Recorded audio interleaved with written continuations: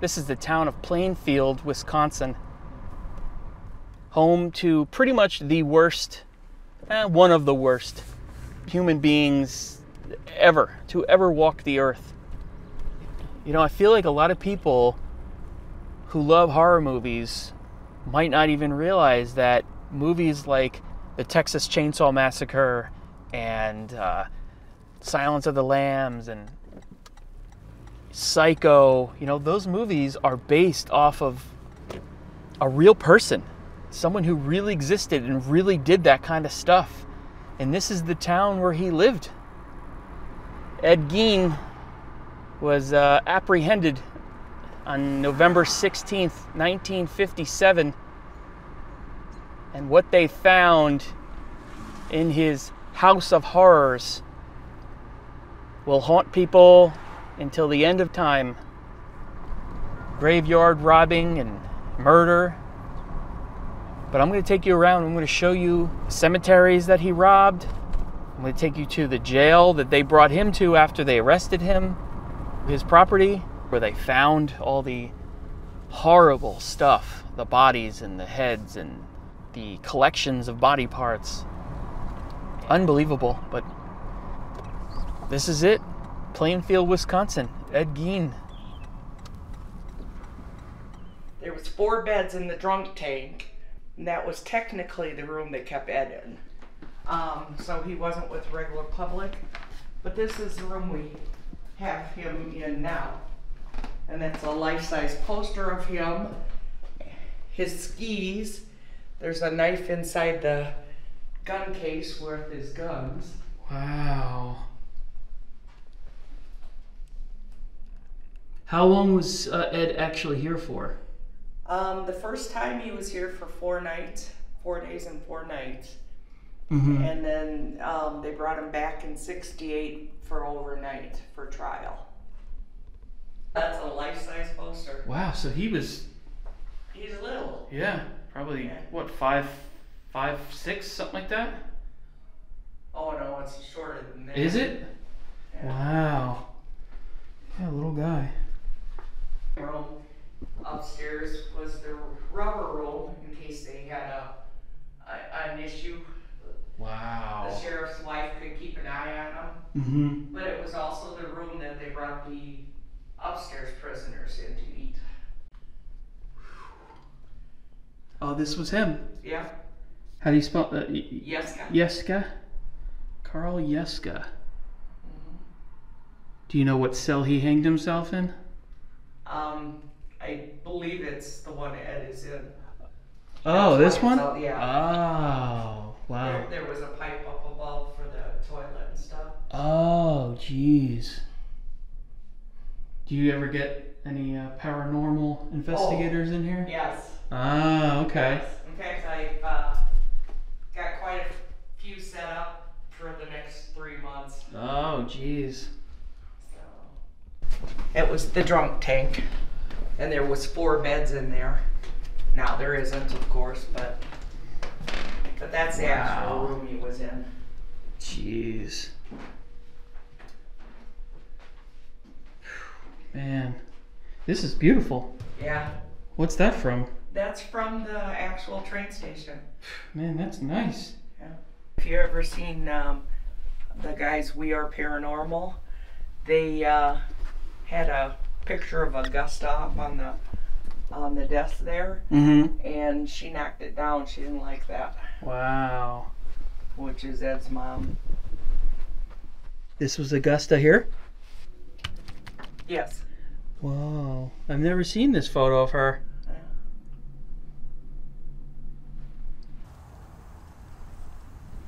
Here's the old Gein family property.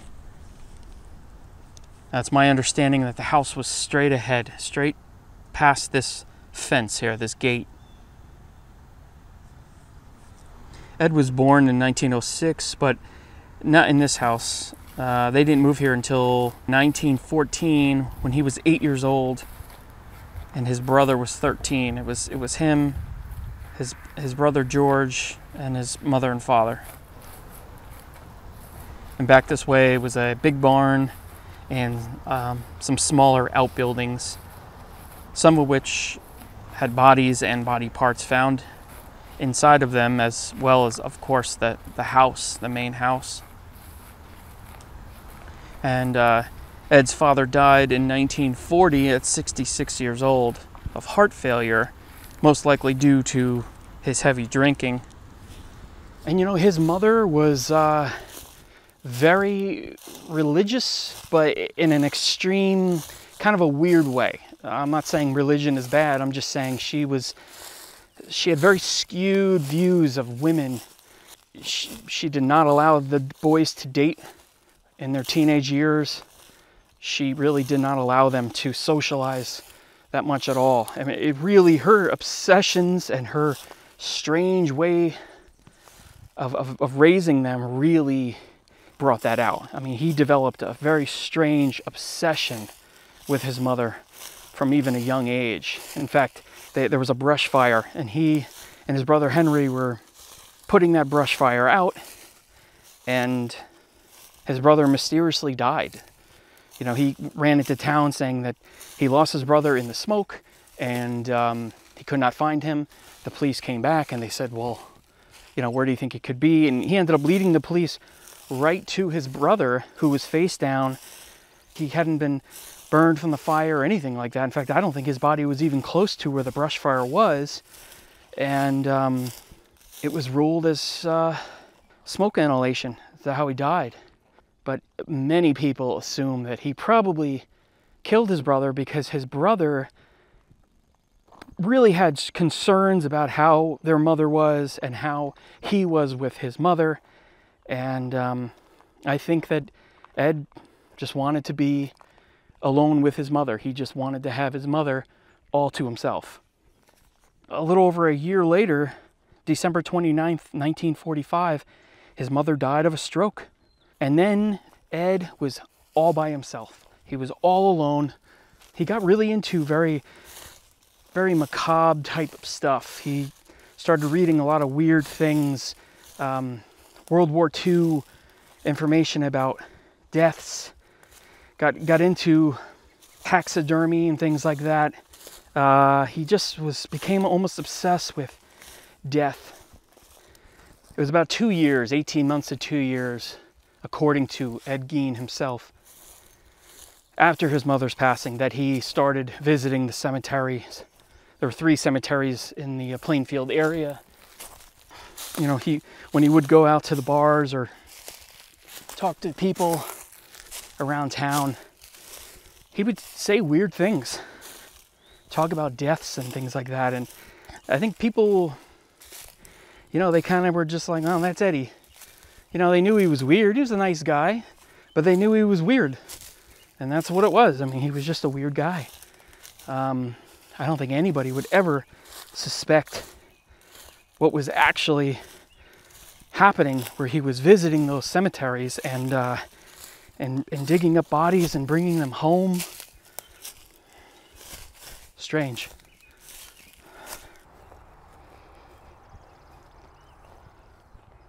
It was about 2 years later, like I said, that he started getting into some weird stuff. And he claims to have gone to the cemeteries about 40 times. And of those 40 times, probably 10 times actually dug up some bodies and took them back to his house. And this is where the entire Gein family is buried. You'll notice the dirt patch in the middle. That is where Ed Gein's tombstone used to be. His mother, Augusta, his father, George, and his brother, Henry. So I kind of explained how his whole family had passed away, or his brother may have been murdered by him. In any event, he was left alone by the time his mother passed away in 1945. What happened to his tombstone? I think it was stolen and ended up somewhere in like Seattle, and then it was returned years and years later, and now it's somewhere in safekeeping. Over the years before it was stolen, people would take little pieces of it. They would chip pieces of his tombstone. But it's just crazy to think that his body is is right there. Now, it's confirmed that there were 9 bodies unearthed from 3 cemeteries, with the majority of them being here at the Plainfield Cemetery. And I don't know how they identified these people. Most likely it was through him admitting and pointing out which graves he dug up. And if you haven't realized it yet, yes, some of his victims are buried in the same ground at the same cemetery as this monster. Harriet Sherman, who died at 70 years old, November 22nd, 1955. Elsie Sparks was the second body that Ed unearthed, and actually the first body in this particular cemetery. Mabel Everson was the 4th body to be dug up by Ed.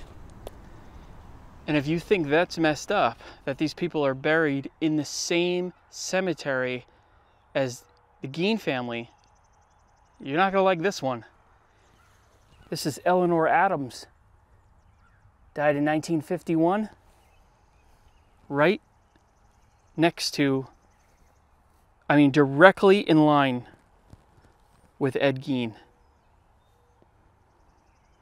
In Scott Bowser's book, he wrote, Eleanor's husband, Floyd, was present when they exhumed Eleanor's casket. When they opened the casket, Eleanor's body was missing. Ed later confessed he dug up Eleanor's body the same day she was buried. Eleanor's husband, Floyd Adams, later filed a $5,000 claim against the Gein estate, claiming mental suffering. I'd say that's pretty justified. Another one pretty much right next to the Gein family is Marie Bergstrom. And I've also seen this name as Karen Bergstrom, the same dates, 1866 to 1951. So who knows? A few hundred feet away is a woman that he killed. Now, he confessed to killing 2 different women, 2 people, but during that time period there was a couple other people that kind of disappeared or they were killed, and a lot of people think that he killed more than just the 2, but confirmed it was these 2 different people. So Bernice Warden was actually the second woman that Ed had admitted to killing. This is a little out of order, but she's right here, so I'm going to show you. But this is her plot right here, Bernice C. Warden. It's really how Ed Gein was caught. Bernice owned a hardware store in the town of Plainfield. November 16th, 1957, Bernice's son, Frank, walked into the hardware store after a morning of hunting and found a pool of blood on the floor and a .22 caliber rifle out of place on the store rack. He checked the receipt book and found a purchase of antifreeze that morning by none other than Edward Gein. Frank Worden was aware of Ed's weird mannerisms and contacted the police immediately. In actuality, Ed had walked into the store that morning, purchased that antifreeze, and then asked to see the .22 caliber rifle, and when Bernice wasn't looking, he loaded it with a bullet from his pocket and shot her in the head. The sheriff and his deputy went to the Gein farm, and it was there that they discovered Bernice's body hanging upside down from the rafters and gutted like an animal. And that afternoon, Ed was arrested at a friend's house. And it was that day, November 16th, 1957, that Ed's psychotic tendencies were exposed and people saw what was really going on in that horror house. I mean, there was just, how do I even go into this? Just body parts. Gloves made of human skin, bowls made of human skulls, collections of body parts, collections of ears and skin leggings, just very, very strange things. It almost looked like he wanted to make like a skin suit. He basically wanted to be closer to his mother, or maybe kind of feel like his mother. That's what most people think. I mean, I'm not a psychiatrist, but it's fascinating in a horrible and dark way. Once he was arrested, the house wasn't completely cleaned out, but they certainly took out and cataloged and recorded the really horrific things, like the skin-covered furniture and things like that. Strangely enough, he had boarded up most of the house once his mother died and just only lived in just a couple rooms. The residents of Plainfield did not like that house there. They did not like that it was becoming a bit of a tourist attraction. People were even then fascinated with this kind of stuff.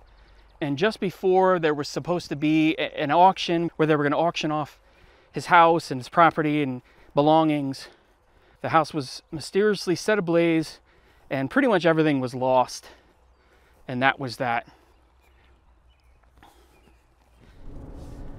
So now I'm heading to where a tavern used to be that Ed Gein would frequent. So this is where Mary Hogan's Tavern was. He took a liking to Mary Hogan because she was of German descent. She kind of was a tougher type of person, in some ways even reminding him of his mother.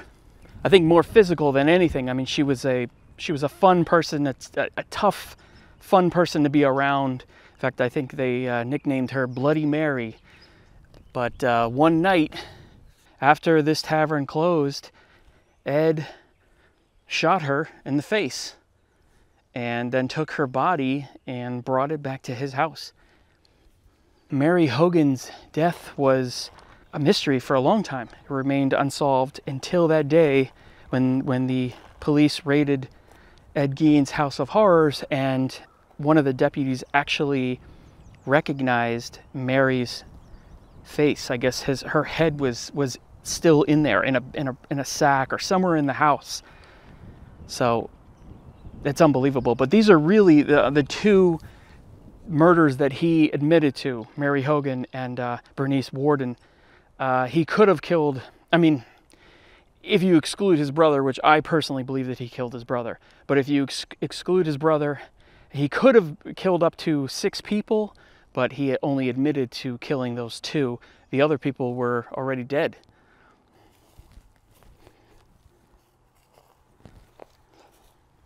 This is another one of those cemeteries where Ed got some of his bodies and where he would visit. So this is the Spiritland Cemetery. Just there was 3 cemeteries. The third one was the Hancock Cemetery. Grace Beggs was this was the first body that he dug up not long after she died in 1947.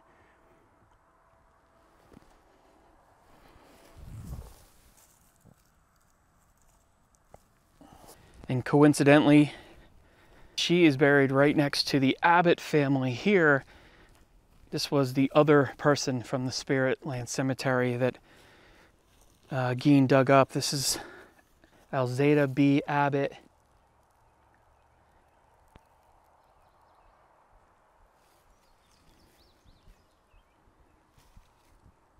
I was not able to find all of these bodies. There just wasn't much left. There was just bones or just, you know, skin or whatever. I don't even know how they could even identify some of these people. Those people were put into a mass grave, including Mary Hogan, the tavern owner, because there was just not, there wasn't enough to actually put into a grave. So as for Ed Gein himself, he was found not fit to stand trial, but he did actually, in time, he did go through the court system where he was found not guilty by reason of insanity, which you can understand why. I mean, he really still, at that time, he thought he was a good person. He died July 26th, 1984, at 77 years old of cancer, and he died at the Mendota Mental Health Institute. And in the end, he got exactly what he wanted. To be eternally with his mother, next to his mother. What a crazy story. Horrific and unimaginable, but true. All right, I'm getting out of here. I've had enough Ed Gein exposure to last a lifetime.